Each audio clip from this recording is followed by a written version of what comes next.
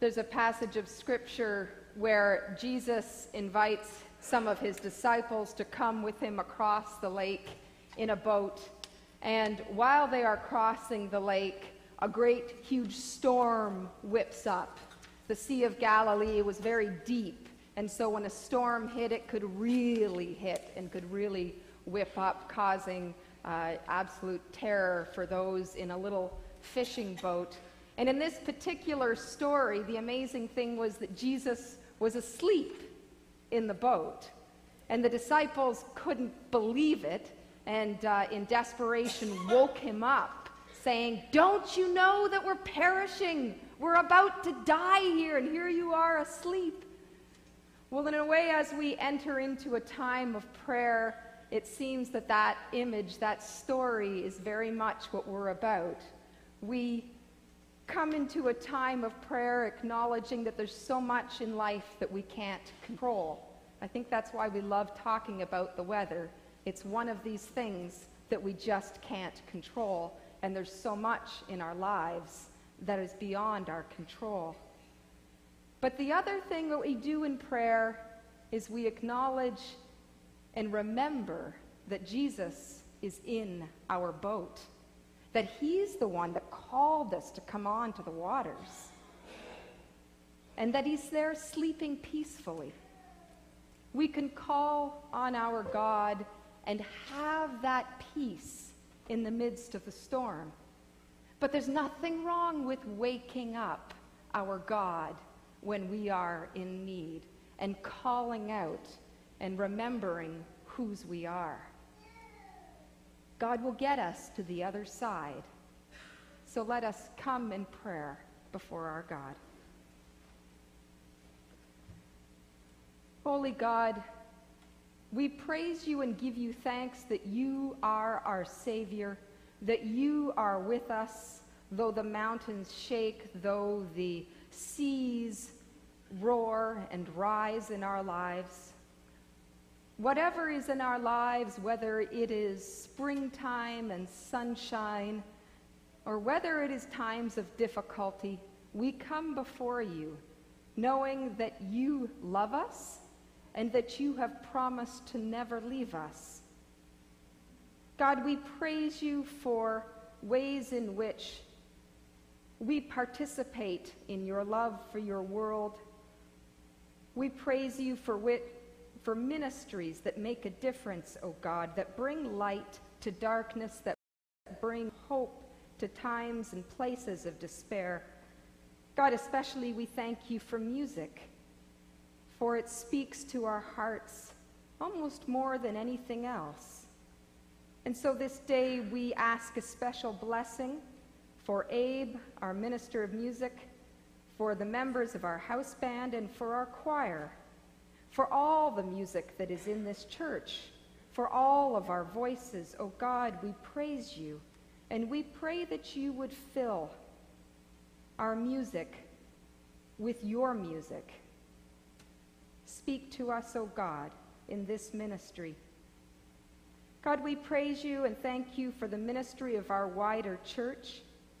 We thank you for the Mission and Service Fund, which makes a difference with the Stop Community Food Center in Toronto, which is more than just a food bank, oh God, but a place of choosing health, of learning and building community together.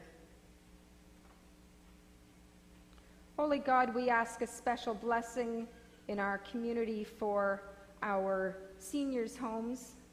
We pray for Bridlewood Manor, for Sherwood Park Manor, for the Wedgwood, for St. Lawrence Lodge, for Rosedale Retirement Center, and for the retirement centers in surrounding communities. God, we pray for those who work there. We pray for those who volunteer there. We pray for those who live there. Especially, oh God, we ask your blessing on those who don't want to be there. We pray that they would feel that you are with them, even in a place that doesn't quite feel like home. And we pray, oh God, for those who help to make it a home. We ask your blessings, oh God. Holy God, we have people in our church and in our community who have asked for prayer, who require a special blessing, and so we lift up to you Fred Wilson, Tina Ridout, Marjorie Upman, Gord Ferguson, Ron Gardner, Vern Irish, Tom Burton, and Lisa Axworthy. We pray your healing. We pray your presence. We pray your life and light in their lives, O God.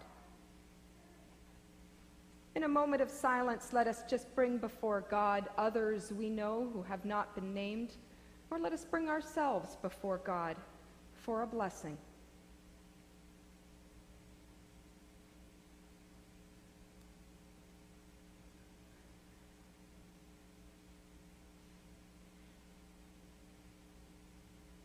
Is One More Step Along the World I Go, and this is also the pre-offering song, so just as a heads up for that.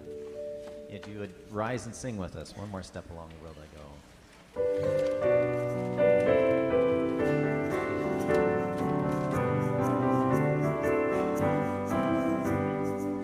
One more step along the world I go. One more step along the world I go. From all things to do. Keep me traveling along with you. All I travel to the new. Keep me traveling along with you. Round the corner of the world I turn, more and more about the world I learn. All the new things that I see, you'll be looking at along with me. And from the old I travel to the new, keep me traveling along with you. As I travel, fill the bad and good. Keep me traveling the way I should. Where I see no way to go, you'll be telling me the way I know. And it's from the old I travel to the new. Keep me traveling along with you. Give me courage when the world is rough. Keep me loving though the world is tough. Lead and sing in all I do. Keep me traveling along with you. And it's from the old I travel to the new. Keep me traveling along with you.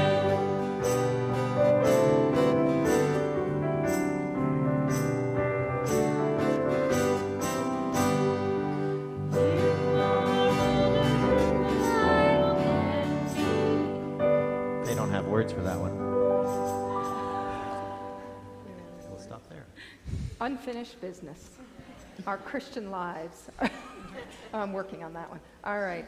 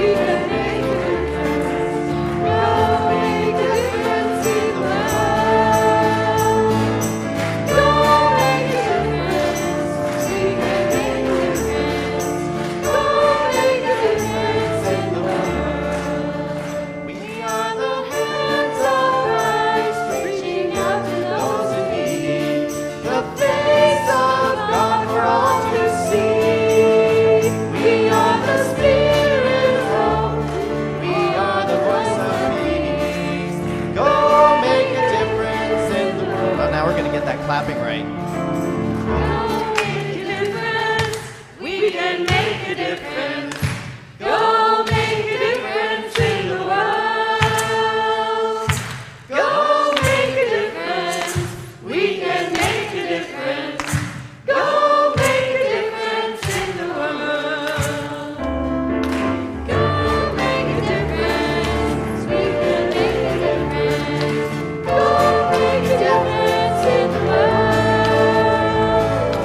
Go make a difference. We can make a difference. Go make a difference in the world.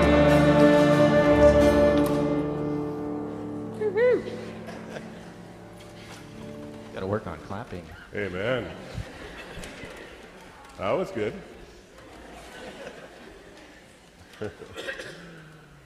Well, we just, our family just returned from a wonderful 2-week vacation that we'd had to delay from earlier in the year due to family sickness. And I had a completely different sermon prepared for this morning. But one of the annoying things an occupational hazards of being a minister is sometimes the Holy Spirit starts giving you ideas about a sermon even when you don't want them. And these ideas kept coming through to me while we were on a nice cruise together.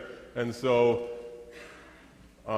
we got back late Friday night and I ended up dreaming about this sermon and then having to spend most of the Saturday preparing it. So if you don't like it, blame the Holy Spirit, not me, okay? So as I said, just over 2 weeks ago, Debbie and my son Cameron and his girlfriend Kylie and I, we began our journey in the vibrant city of New Orleans, Louisiana. And the hotel that the cruise line booked us in for the 2 nights prior to our cruise was the Hyatt Regency Hotel, which is an astonishing hotel. You can see the elevators, they go up like 30-something floors there, and it's all glass all around, and it's quite an amazing hotel. It's a spectacular hotel. But in 2005, this hotel was at the epicenter of the Category 5 Hurricane Katrina when it smashed into New Orleans with sustained winds of 280 kilometers an hour, causing the deaths of 1,833 people and over $108 billion in damage. And the hotel looked a lot different after that day. There was no glass left, and it was just a complete disaster zone. And it actually took over 6 years for them to repair the hotel and for them to open it up again for public use. And every time you went up in one of the elevators, you saw the inside elevators before, they also had elevators on the outside of the building, and every time you went up, I think there's one before, must be missing a slide. Every time you go up, you'd see the Superdome right across the road, and I kept remembering all the pictures during Katrina of the terrible things that were happening and the people trying to take refuge in the Superdome at that time. And you just couldn't, help but imagine the suffering that was happening to the people of New Orleans at that time. And yet the people of New Orleans were very adamant that they don't see themselves as victims. They definitely see themselves as survivors, and they had a very clear belief and understanding that God was present during Katrina and in the time afterwards as well. They were very clear that it was an act of nature on a planet that's subject to Mother Nature's whims and forces, as well as the man-made challenges that climate change and other things can bring into our environment. And they were very adamant that all the way through this process that God was with them during the storm and in the aftermath of its devastation. I always stop to think that we have two choices when tragedy strikes. We can either blame God and throw God off of our ship that we're traveling on and just try and go along with things by ourselves, or we can ask God to come and sail with us on our cruise of life and to be with us and to get us through the storms and get us to the other side. We can also band together as people who can bring strength to each other and help each other through a tough time, which is exactly what the people of New Orleans have been doing over the years. Our tour of the city took us through the lower Ninth Ward that was the heaviest hit area of the city, where pretty well the whole ward was underwater at the time. And a lot of the loss of life happened in that area. But this community has refused to die under the devastation. The survivors came together, and they're beginning to rebuild their city piece by piece. Some beautiful new community centers are coming up. Many of the famous musicians and celebrities who hail from New Orleans have been helping to rebuild the community, and neighbors have been helping neighbors. These Habitat for Humanity houses are coming up, just rows and rows of them, where the occupants are helping to build their own houses with the help of organizations like Habitat for Humanity and other organizations. And all of a sudden, these lovely neighborhoods where everybody knows each other are getting together to help. I couldn't help but think of the passage from St. Paul when he talks about let us run with perseverance the race marked for us, fixing our eyes on Jesus, the pioneer and the perfecter of our faith, and of the faith of these people in this ward who have just joined together to rebuild their city one house at a time. After our time in a very stormy New Orleans ended, we boarded the Norwegian Dawn cruise ship for our 12-day trip through the Caribbean to Boston. And there were amazing entertainers on board this ship. One of them that I really liked a lot was an older Irish folk singer and humorist who just kept us tremendously entertained. And he told a joke that was a church joke, and I just couldn't let it go. I just couldn't do it. So he talks about one day that Father O'Malley in his parish in Ireland was leading a Sunday school class.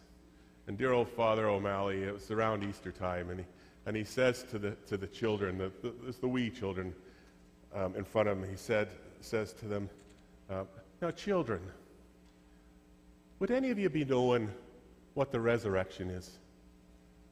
And there's just silence. And he says, now you must know. Can any of you tell me, what was the resurrection all about?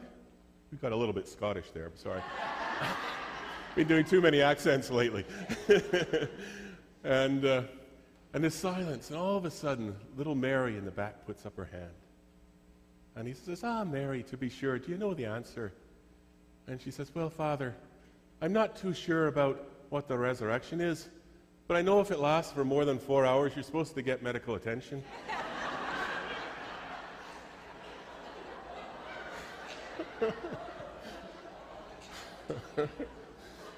The things that come out in Sunday school, eh?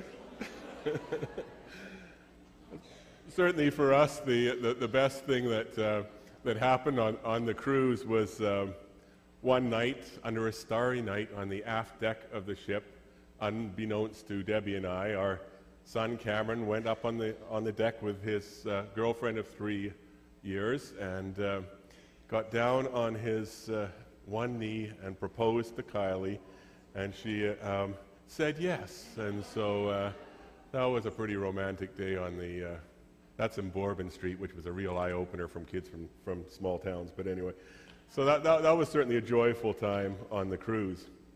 I can't help but think that there are many differences and many similarities between going on a cruise in the ocean and the literal cruise of our life, the passage that we take through life as people trying to follow Jesus.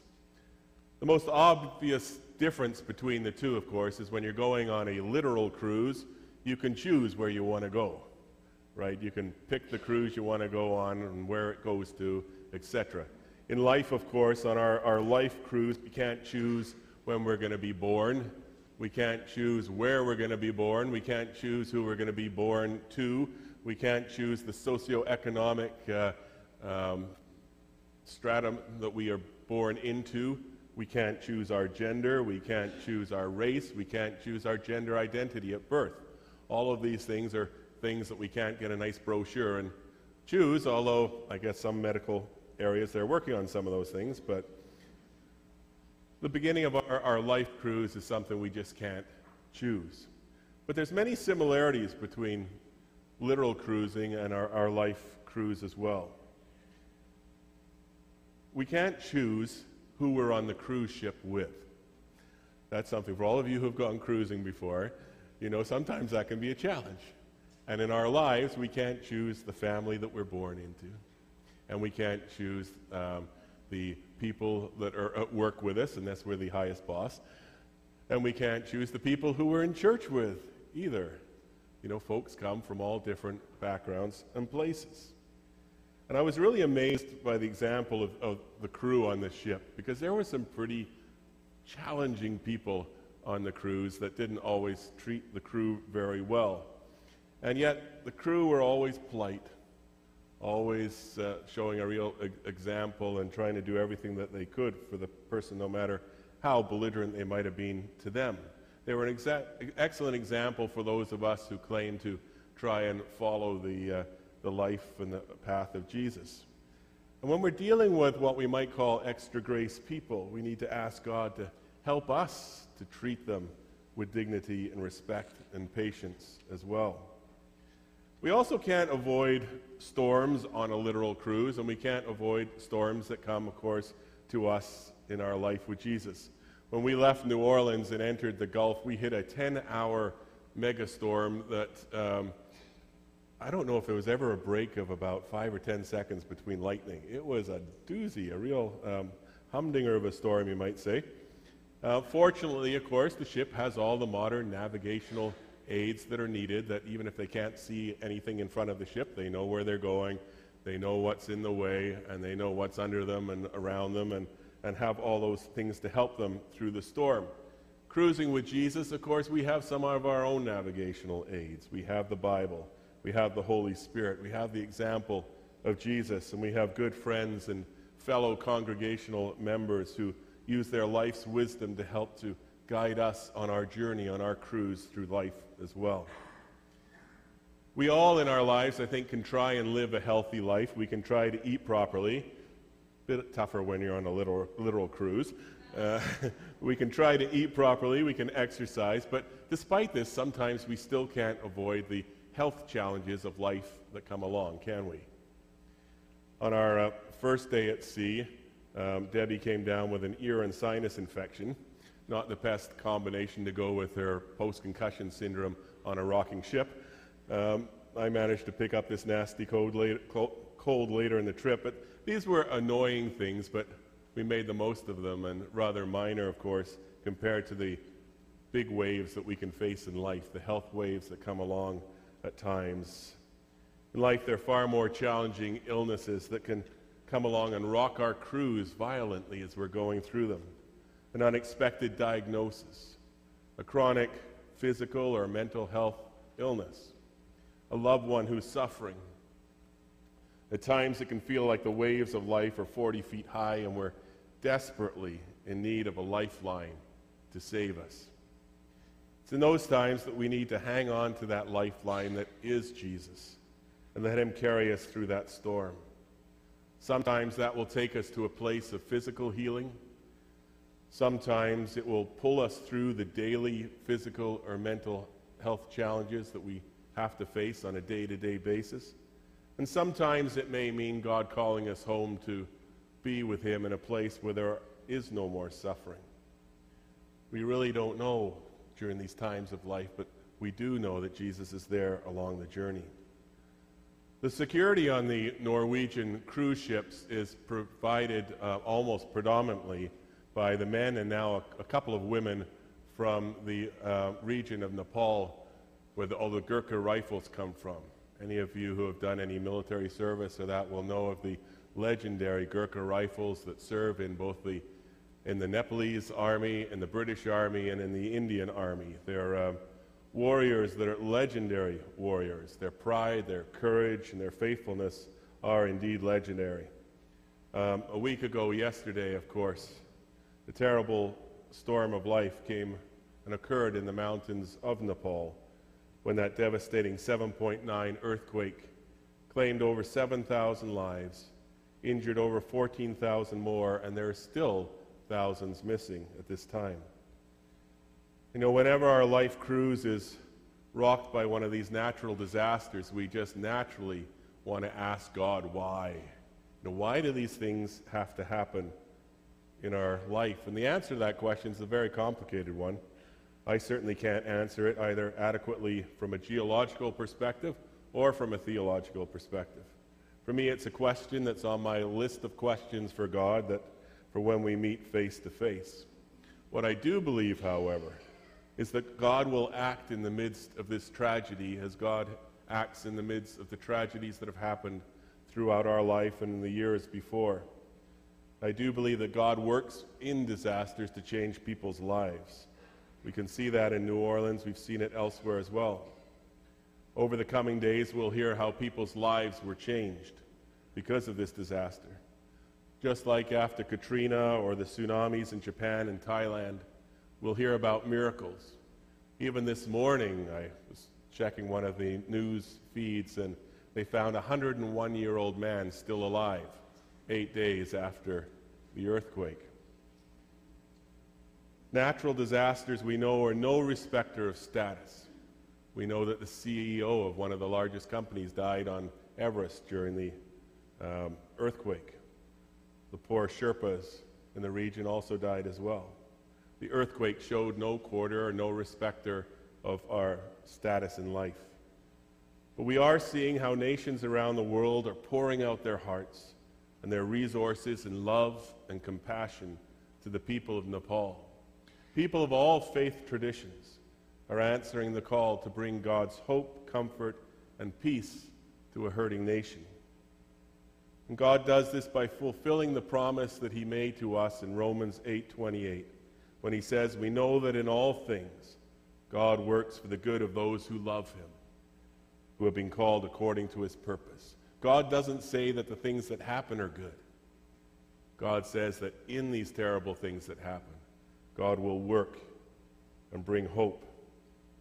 We've all seen examples of people who have gone through similar things that have happened to them in life and yet have responded in different ways. One person may have become bitter, run away from God, throw God off the ship, so to speak. And yet, having gone through something almost identical, another person may run to God and ask God to be on their ship and to get them through, give them the strength and the hope that they need to do that. God's ultimate answer to this question of why there are natural disasters is not an explanation, it's an incarnation. Jesus Christ. You see, I can never love a God who's distant, disinterested, detached, and watching our suffering from afar. I could not love a God that doesn't care about those who lost their lives and their families in these last weeks. But I cannot help but love a God who says, "I will enter into your suffering. I will enter into your pain. I will come into your world, and I will suffer a death on a cross to let you know how great my love is for you." I can't help but love a God who has promised us an eternity where there will be no suffering. In our cruise of life, there will be calm waters and there will be stormy waters. And it's crucial to invite Jesus into the ship with us. When Corrie ten Boom was in a concentration camp, she wrote the words that no matter how deep our darkness, God's love is deeper still. No matter how deep our darkness, God's love is deeper still. When these natural disasters happen, when the storms of life happen to us, don't run from God. Don't run from the open arms that are waiting to give you hope, strength, comfort. God didn't cause the storm, but God's waiting in the middle of the storm to throw you a lifeline. Let's pray.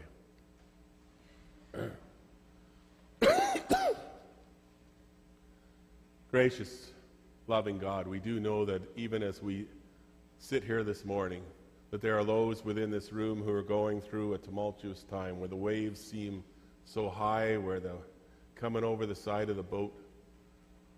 There's days when we might think that we're sinking. There's days where we can't see ahead of ourselves and can't see the light at the end of the storm. There's days when sometimes it might feel that we're the only one in the boat. And there's days, Lord, when we don't understand, when we see great suffering around our world. There's no easy answers. And Lord, I know that our viewpoint on all these things may be minor compared to yours, but we ask that despite that, that you will give us peace amidst the storms, that you will give us hope amidst the storms. We thank you for examples that are there in Scripture and in life around us to show that miracles do happen in storms, that hope happens. We see people in this very building who at one time we weren't sure if they'd be here with us.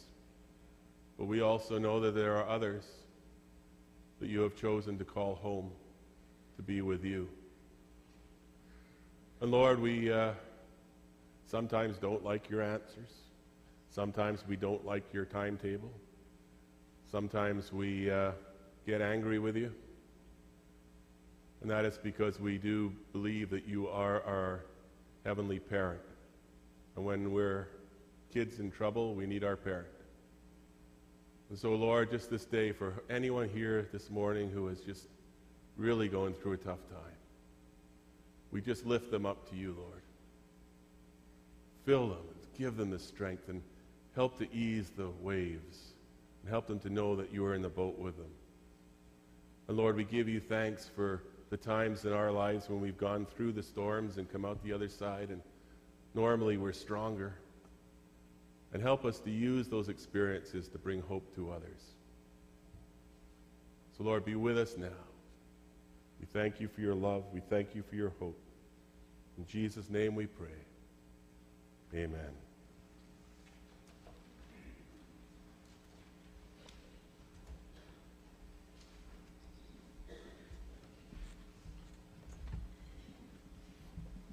Our closing song is I Will Walk, but be alerted that there's a couple of times we'll actually use I Will Cruise with Christ, just to go along with the sermon theme. So I Will Walk. Please rise and sing I Will Walk.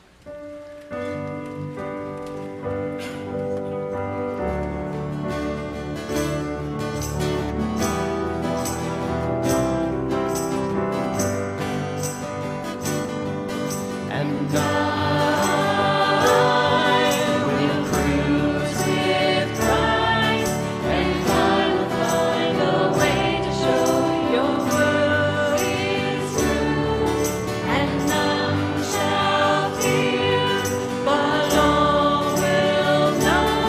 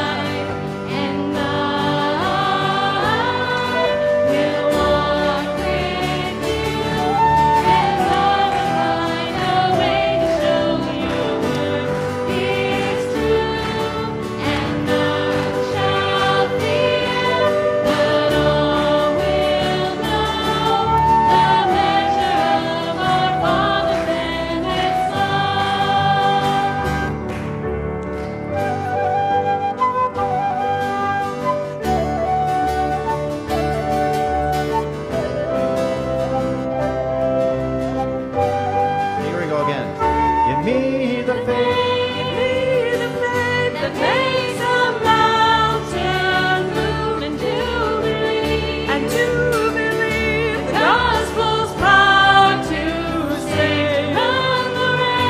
Run from the race, to run and not grow faint, and some to save, in Jesus' mighty name. And I will walk with you, and I will find a way to your word is true, and none shall fear, but all will know the measure of our Father's endless love. I will cruise, and I will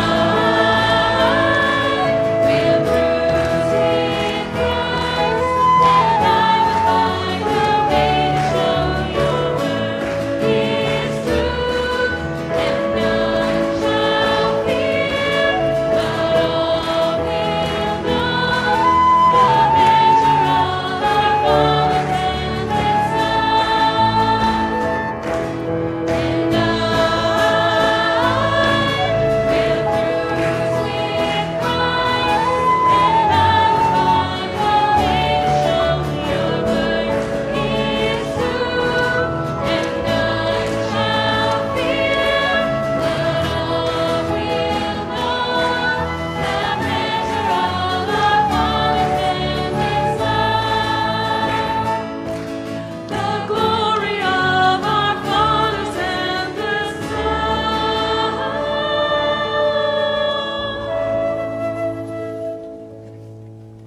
May the blessing of God's soft rain be on you, falling gently on your head, refreshing your soul.